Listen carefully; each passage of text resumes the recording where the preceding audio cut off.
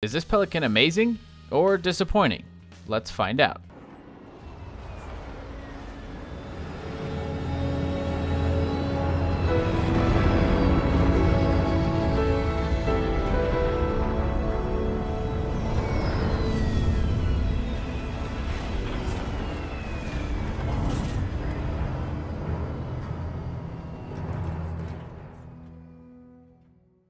We finally made it. Every single Pelican we've reviewed has led to this. The final, currently on shelves, Halo Infinite Mega Pelican. But this set might just be a little bit of a disappointment. Let's jump into the review. At first glance, this Pelican is tremendous. There are so many awesome things about it, it looks amazing, and it comes with 3 good figures. This Pelican is the largest that we've gotten from Halo Mega ever, and they added so much detail into it. It's just a fantastic build, and it's super fun to build too.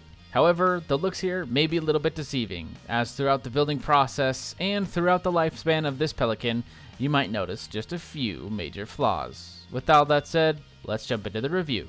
Starting off at the front of the Pelican, the cockpit piece is completely brand new for this set. It is no longer one entire piece, but is actually 2 put together. We've got one piece as the frame and then the glasses behind it. Cockpit is the reason that this set appears in so many of my videos. It looks absolutely amazing. The problem is how annoying it is to put together. The 2 pieces just don't like fitting together, and so it can be very frustrating time versus when before you would just put one piece connected to some hooks and you're done. The sides of the cockpit are similar to the NMPD one, and this go around they do a very good job at giving us a perfect angle. The UNSC logo looks nice and the pieces stay together fairly nicely. There are gaps between them because that's where the hinges are, but it looks pretty good. Connecting these things on top is pretty easy. You're just using these hook pieces that are connected into studs. While it looks easy, building it is frustrating and getting it to line up is even worse. Everything else looks great when it's all put together though. The side panel is very similar to the NMPD Pelican, but it has a little bit more friction, so it's a little harder to move out of place.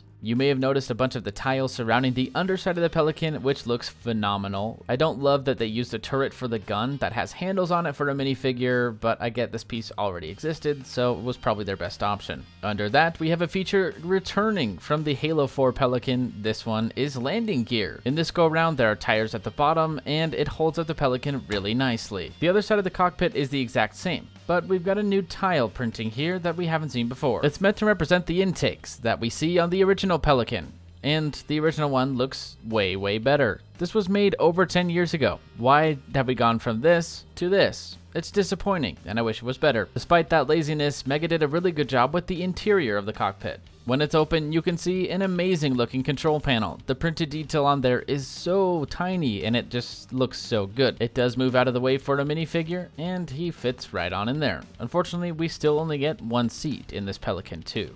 Why only 1 seat, you ask? Well, Mega actually did something super amazing with this Pelican and allowed you to put your entire hand through the whole thing. Really though, you can see through the entire Pelican, which is perfectly accurate to what we see in the games. There is no door separating the bay and the cockpit, but it looks really good and I'm glad that they included this. It's worth the trade-off. It fits the pilot minifigure that comes with the set perfectly, so I think they did a good job at using the space that they had, and it looks fantastic. Above the cockpit, we've talked about the printed tiles that I don't like, but they did do a great job with the caution arrows. Unfortunately, above that tile, we do have this tiny gap. It's not completely connected to everything that's behind it, so we end up with this tiny gap. I don't hate it, but it just makes me really wish we had that old piece back. The entire assembly almost suspiciously moves out of the way and back down, but we'll talk about that in a minute. Right next to that, we have our wing, which is one of my favorite parts of this set. It's pretty detailed, but it still is left with a little bit of studs.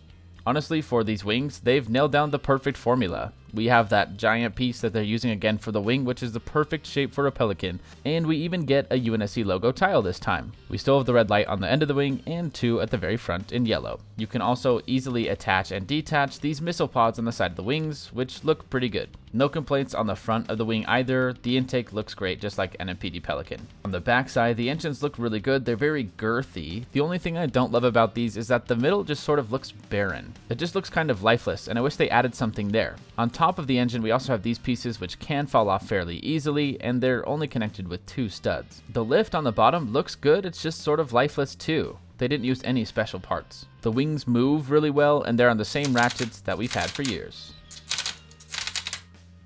The main body, the whole girth of the Pelican this go around looks really, really good. The shaping is perfect, and I think it's better than any other Pelican we've previously seen. It's less boxy and looks more organic and just like it does in the game. The pieces they used on top for detailing are these great pieces that are sometimes small and sometimes a little bit bigger. Getting towards the tail, we have more printing that's very similar to the tiles in the front and the exact same triangular caution symbols, just a little bit smaller on 1x1 plates. But of course, just like every other Pelican, this one indeed has hooks at the bottom, so we can move this thing up top and get a look at the inside. The amazing thing about this thing is that it stays wherever you put it. It has just enough friction, and Mega has never done this before with any of the other Pelicans. However, that amazement is shattered when we look at the inside and realize that it is very, very small. It is barely enough wide to fit one minifigure in there and only includes one seat. The interior does have quite a bit of detail and a weapons rack.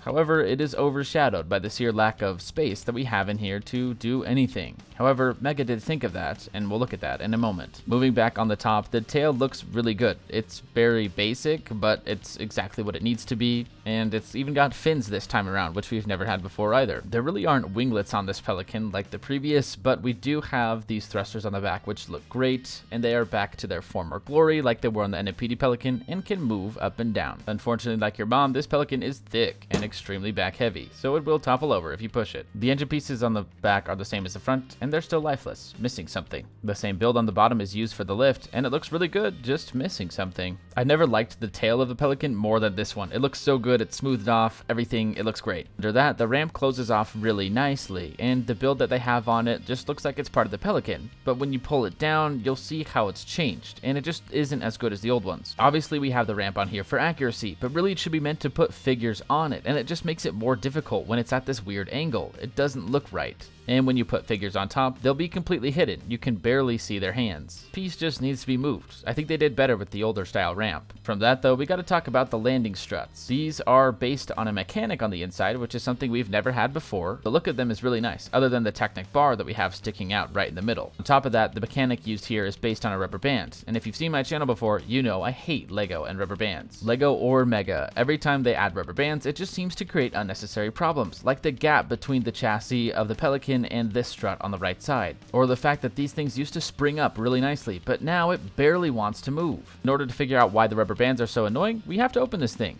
By removing this piece, we can then now move everything out of the way to completely open this Pelican, which is something we've never had before. This was a good idea. This thing uses ball joints to keep it connected, and they are very strong, so it can feel like you're breaking this thing when you're opening it. And this is where Mega made up for the lack of space in here. Pulling it apart allows you to see all the details, and also the rubber bands that are under stress. Ignoring those and the mechanic I don't love, we do have a weapons rack in here, as well as a fire extinguisher. Next to the weapons, we also have a cool little printed tile on the side. On the other side, we have our single chair, as well as the same tile that is printed. I appreciate the fact that they have a spot for both characters in this, but one chair and a Pelican? Come on. We do get a cool printed 2x2 tile over here that has some schematics of a Spartan. It's just there to cover up the mechanic they use. In the middle, we also have that first cutscene from Halo Infinite, or the trailer we see, and it is an awesome little way to put Master Chief on here. Too bad it's kind of hard to do so. I might just be stupid, but it's a cool mechanic nonetheless. And when you finally get it to work, it looks really good. You can throw him on there and have the pilot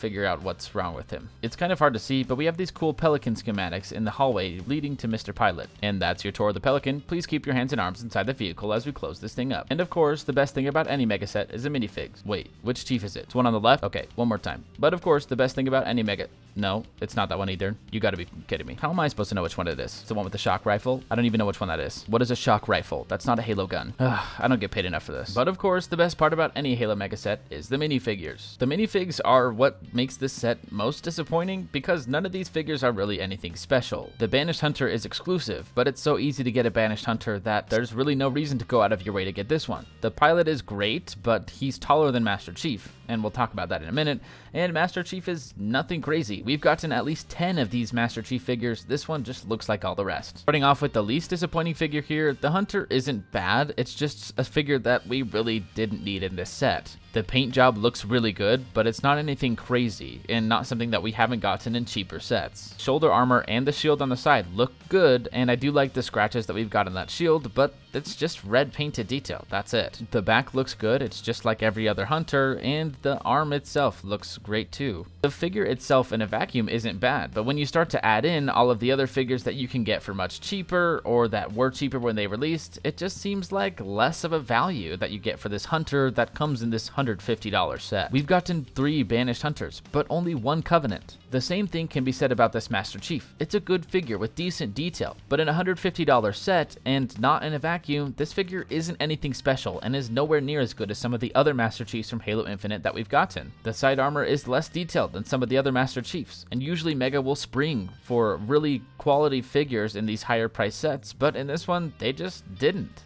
It's a fine Master Chief, but since we got less figures in this one, it should have been better and higher quality. And that's when we need to talk about the pilot himself. He is taller than the Master Chief. Now, I know that this problem has been corrected since this was released, but I'm not talking about the problem how it is now. I'm talking about how it was when I bought it, and this is unacceptable. Nowhere should a Marine be taller than a Spartan. It shouldn't have shipped like this, and now I'm stuck with a Marine that's too tall. The pilot figure in this coloration is exclusive to the set, which is good, and it actually has some really nice detailing. The sleeves and the arms look good, and I like the color blue that they used. The back looks fine. It has enough detail, and I like the piece they used for the chest piece. Removing the helmet too, this is one of the best faces that Mega has ever done. It actually looks like the pilot and doesn't really look uncanny, so they did a good job here. The mold of the figure isn't technically exclusive, and you could have gotten him for $3 in this holographic form. I absolutely love this set, and displaying it is one of my favorite things to do with it. This is the Pelican with the least amount of figures we've ever gotten. It's riddled with a whole bunch of issues, but it just looks so good. I would love to hear your thoughts in the comments down below. Let me know what you think about this set specifically and any of the other Pelicans that we've reviewed on the channel thus far. We're definitely going to need a final video comparing every single one of them all together. Thank you so much for watching. I hope you enjoyed. Please hit that subscribe button down below. It helps the channel out a ton, and you guys have been amazing with hitting 1,000 subs. That is incredible, and I am absolutely ecstatic to keep going with you guys. But for now, I'm going to go watch the Master Chief's TV show. We'll see you next time. Peace.